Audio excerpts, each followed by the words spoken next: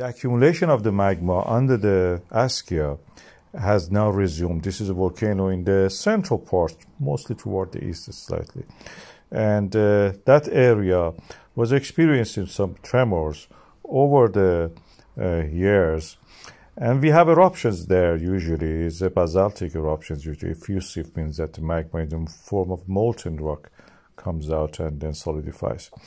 There is a lake there. This lake is notoriously famous because in the past, people, explorers, German explorers famous for that, have disappeared into this lake. When the lake in the winter melts, we know that there is a magmatic or heat rising from the magma source anyway to the surface. When it erupts, it can be explosive.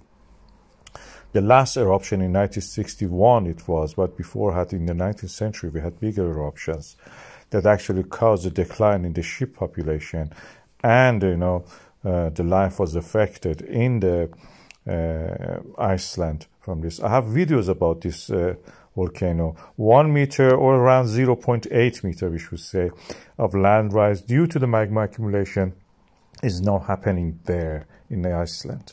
There is a volcano in Iceland which is not tourist friendly at all. It's not a joking matter.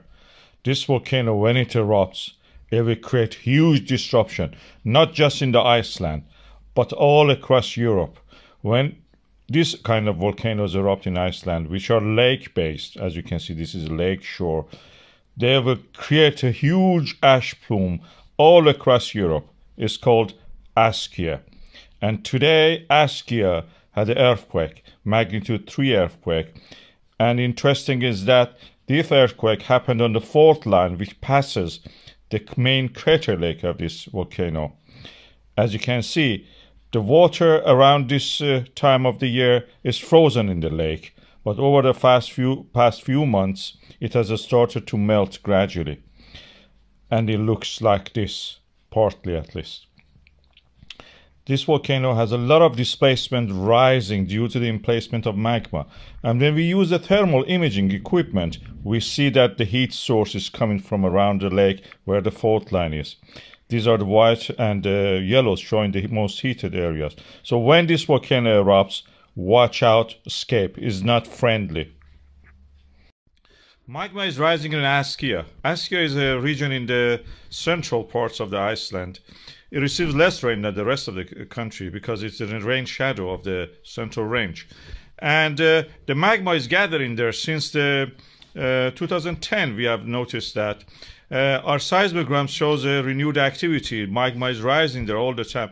The discontinuity you see there in the tremor chart, I believe that this is not due to the failure of the devices. Maybe NATO or Americans are doing tests, so they have to turn off the seismogram so you don't see those tremors, those explosions they are doing there. The weapons test practically. What you see in the central of the regions of this area, in the summertime when it is accessible, in the wintertime it is a no-go area. So practically you cannot go there. Is a lot of thick layers of lava formed over the, 200 years, and before that even. We have found the lapilli, pyroclastic deposits of the Askja as far as Romania and even probably Anatolia. And that's the reason this volcano is important. If it erupts, it will create a lot of chaos in the aviation in those areas. So that is the reason we keep monitoring this area. As you can see in these charts, one of these craters, numerous craters exist there, shows the sign of actually magma rising. It's not an imminent threat of the eruption, but the magma is rising there continuously. It needs more mass, more pressure, gases, volatiles, to actually create a subplinian eruption in that region. And that can actually be something violent that we have to worry about. Askja, compared to other volcanoes, as you can see here, is going to create a huge ash cloud which rises to the stratosphere if it faces the right conditions. So there is something to look at here for the future.